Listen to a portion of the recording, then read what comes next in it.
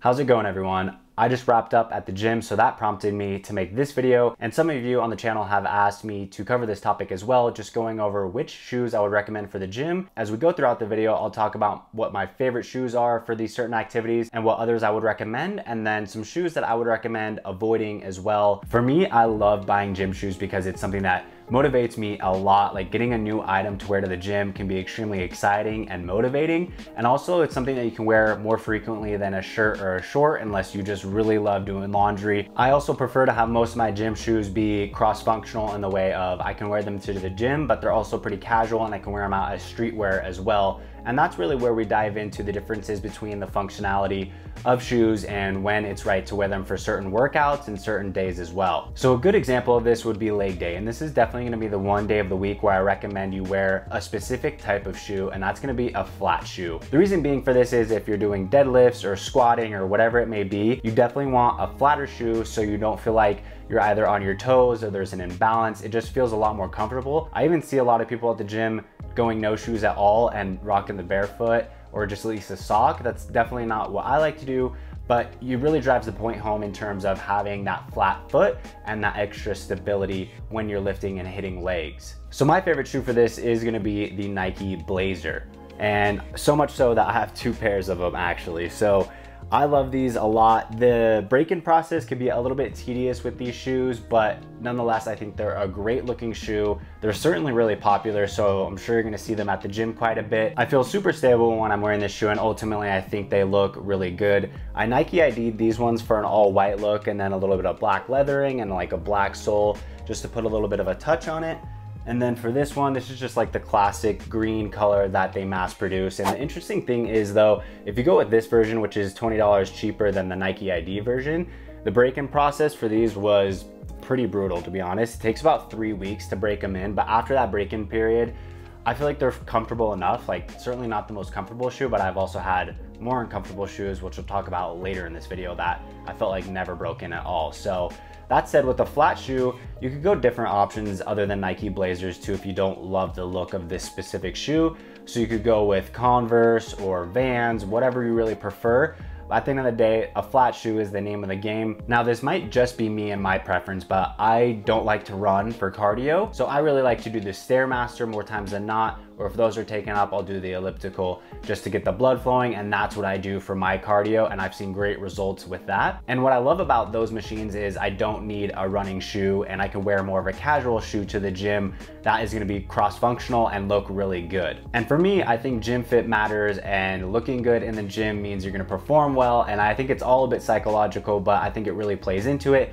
And again, we're getting a lot of bang for your buck in that gym shoe because you're gonna be able to wear it in other occasions other than just that specific hour in the morning that you spend at the gym. So my current favorite casual gym shoe is gonna be the Nike Dunk. It's certainly not the most practical. Like, I would not wear this for a leg day, but if you're hitting chest or back or shoulders, arms, abs, like, you don't need, like, the shoe that you're using, in my opinion, really doesn't even matter at that point. So we might as well go for style, and this is definitely a shoe that's in right now. Again, it's super trendy. Nike even tagged last year as like the year of the Dunk, so I leaned into it as well, and C-Bum wears it, so you know it has to be a good shoe for the gym, and I really like it and I think it looks very stylish. If you want a bit narrower and thinner of a shoe, then I would go with the Nike Blazer Lows. These are the jumbo version, just a little bit different, and I think it adds a little bit of style there. And then I also like the Jordan Lows as well, and that's actually next on my list to get.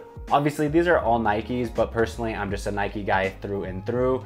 We lived in the Northwest for a while, like just a few minutes away from the Nike headquarters, so I'm not an Adidas guy, but if you prefer any of those stylish sneakers, then I think that's a great way to go in the gym. And then if you do like to run before you actually work out, I would just recommend bringing another pair of running shoes. And that's gonna lead us into the next segment, which is gonna be running shoes. Again, like I said, I'm not the biggest runner, but I do have some preferences, and I have done enough research to know which shoes I would get if I had gotten into that. So with that said, my first pick is gonna be a Hoka. It's definitely not the most stylish, but my girlfriend's gotten into running, and that's next up for her as well. I know they're super comfortable and they're good for your feet and great for running, everything like that. So it's a very practical shoe. I usually wear the Allbird Tree Dashers, and I have them right here actually, so I'll grab them. I like these a lot because I think they're pretty multifunctional. They look pretty good. Now, Allbirds is somewhat of a newer brand into the market, but I really like the Tree Dasher specifically, and it's actually my most comfortable shoe that I own. So I like to wear it casually in the summer as well. And it's just a great shoe for those times where I actually do want to hop on the treadmill and go for a run or go outside or go on a nice long walk. These are my shoe of choice. So I would definitely recommend these, and I think they're a bit stylish too. A few years ago, before Allbirds got really popular, I would get a lot of comments and questions on these shoes, and people would ask what they are, but I think they've gotten so popular over time that people kind of know what this shoe is now, and these are just the all white. Now, other running shoes that you can go with obviously would be some Adidas or Nike Vaporflies, whatever you really like in that.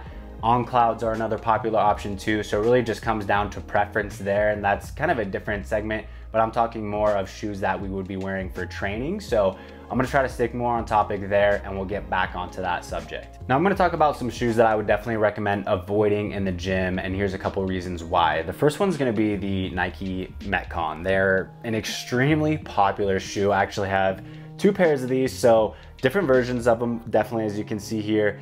I think they look really good, and that's certainly the appeal with these shoes. I really love the look of this shoe. I think it looks really, really clean, and it's just, it looks great, but when you put it on, it's got to be the most uncomfortable shoe that I've ever owned, and they seem to never break in. They've never gotten better, and I hardly ever wear them. So it's been, unfortunately, a bit of a waste of money, and I'm just surprised how often I actually see these shoes. So I personally would recommend avoiding the Nike Metcons overall. Now, a caveat to that would be the Nike Free Metcon 4, which I think they recently released, and this is one of Nike's top selling workout shoes currently. I see them almost all the time in the gym. It's a little absurd, actually, more than like Blazers or anything else. So I'm guessing these are actually a comfortable shoe, and with the Free in them, I think they will be comfortable. So if you like the look of those, then I would definitely go ahead and look at that and try them. Now, obviously the workout you're gonna be doing that day is gonna dictate what shoe you're gonna wear, and that's why I like to know what I'm hitting well in advance. Typically a day or two ahead, I already know what I'm hitting for the week.